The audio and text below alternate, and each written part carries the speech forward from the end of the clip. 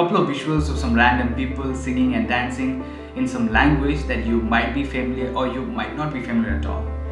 But they aren't some random people. They are some highly trained doctors, nurses and some frontline health workers from a treatment center in Beni in Democratic Republic of Congo, where they are celebrating the release of the last Ebola patient from the treatment center. A couple of weeks ago, the World Health Organization announced that Democratic Republic of Congo, or also known as the DRC, has officially ended the 10th Ebola outbreak in the country, or also known as the world's second deadliest Ebola outbreak till date. I'm delighted to celebrate the end of the Ebola outbreak in the Eastern Democratic Republic of the Congo. The Ebola response was a victory for science. The rapid rollout of a highly effective vaccine saved lives and slowed the spread of Ebola. WHO is celebrating with all the people of DRC. I'm sure many of us would be dreaming of a day when the entire world defeats the COVID-19 and doctors, nurses and everyone would be in the streets celebrating, just like the frontline workers celebrating the discharge of the last patient from DRC.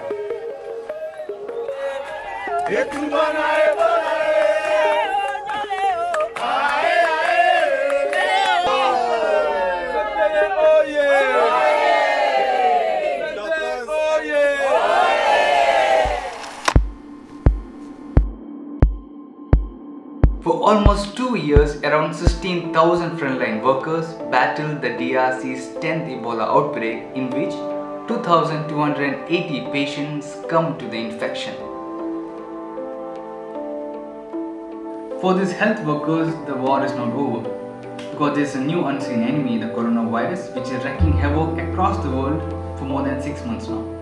And many of these health workers will be redistributed to the newly built COVID-19 task force, where they will be using the years of experience gained from fighting the Ebola to help the country fight another deadly health emergency.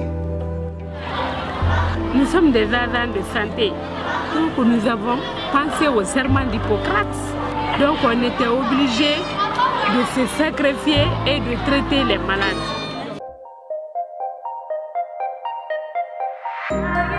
But DRC's phenomenal achievement in containing the Ebola outbreak was sidelined as the entire world was busy fighting the COVID-19 pandemic.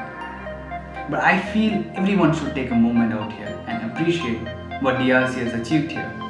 I mean, this is a very interesting success story. DRC was able to contain the Ebola outbreak at the time when they were also fighting COVID-19, the world's largest measles outbreak, which had already killed more than 6,850 people, a brutal civil war, and also a major water crisis.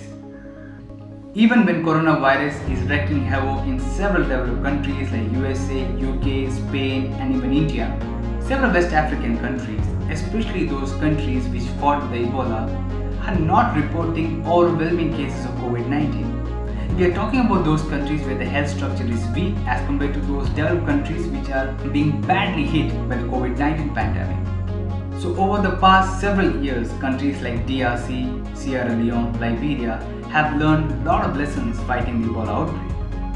And today they are using those lessons to tackle several health emergencies. And in this story we look into how the lessons learned from Ebola are helping these West African countries to tackle the COVID-19 pandemic.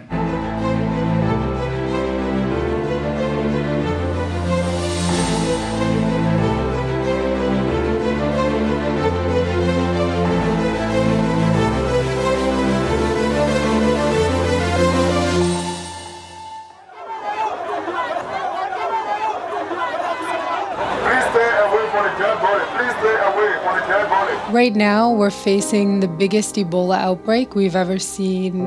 Ebola is a disease that knows no mercy. This man is one of many affected by the outbreak in Guinea.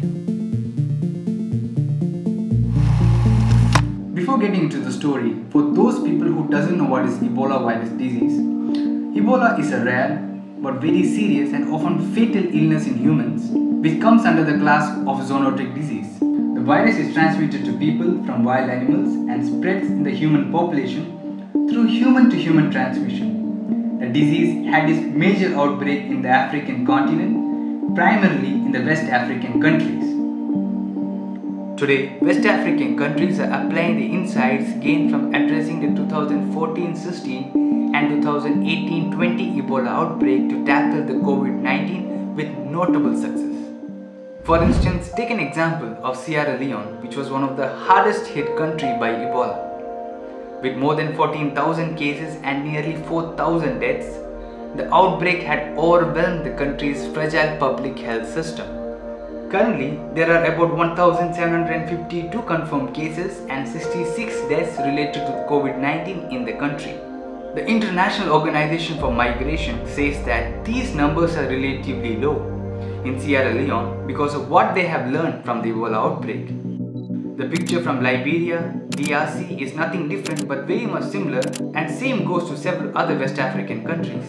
In short, countries like DRC, Sierra Leone, Liberia have become better, smarter and effective at containing the health emergencies, and as a result, their response toward the COVID-19 was quick. Even when the COVID cases were being reported in China, Iran and South Korea, several West African countries had already set up COVID task force and were preparing for a COVID-19 outbreaks. So one basic question that might strike you is that how has Ebola brought changes to these West African countries? There is no doubt that they are better prepared to tackle a health emergency now. The positive part is that there is a lot of capacity that was built during the Ebola outbreak. Doctors, nurses and frontline health workers now have an incredible experience with experimental treatments, vaccines, surveillance and most importantly, the public health architecture was improved in these countries. As the countries around the world faces the COVID-19 pandemic, DRC's Ebola response provide valuable lessons. Many of the public health measures that have been successful in stopping Ebola are the same measures that are now essential for stopping COVID-19. Ebola and COVID-19 are different viruses, but the principle is the same. Contact tracing is essential for finding and isolating cases and identifying and quarantining their contacts.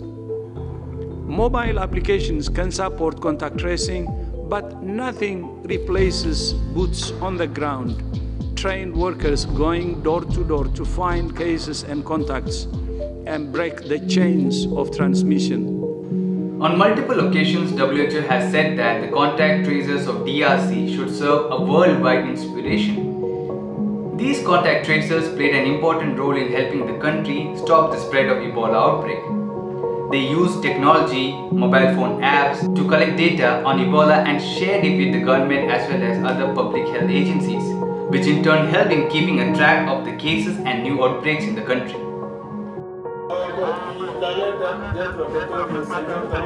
Ok, vous pouvez me donner les signes qu'il présente?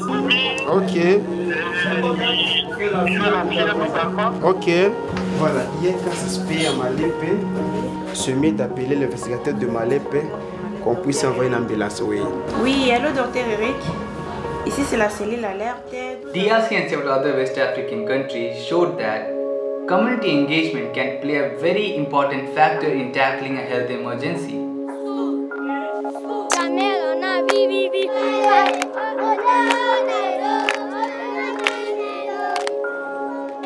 A nationwide community engagement program not only helped in controlling the spread of Ebola outbreak in DRC, but also it is proving to do good at the time of COVID-19 pandemic, as the people are already aware of what to do during a health emergency. Today, the world can learn how the DRC and other West African countries are beating Ebola and tackling both new threats like COVID-19 and age-old challenges such as malaria and cholera.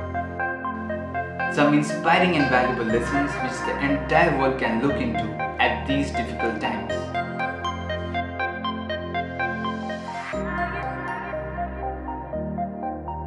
Viruses do not take breaks. There is still the potential for flare-ups, and rapid response teams and support systems must remain in place.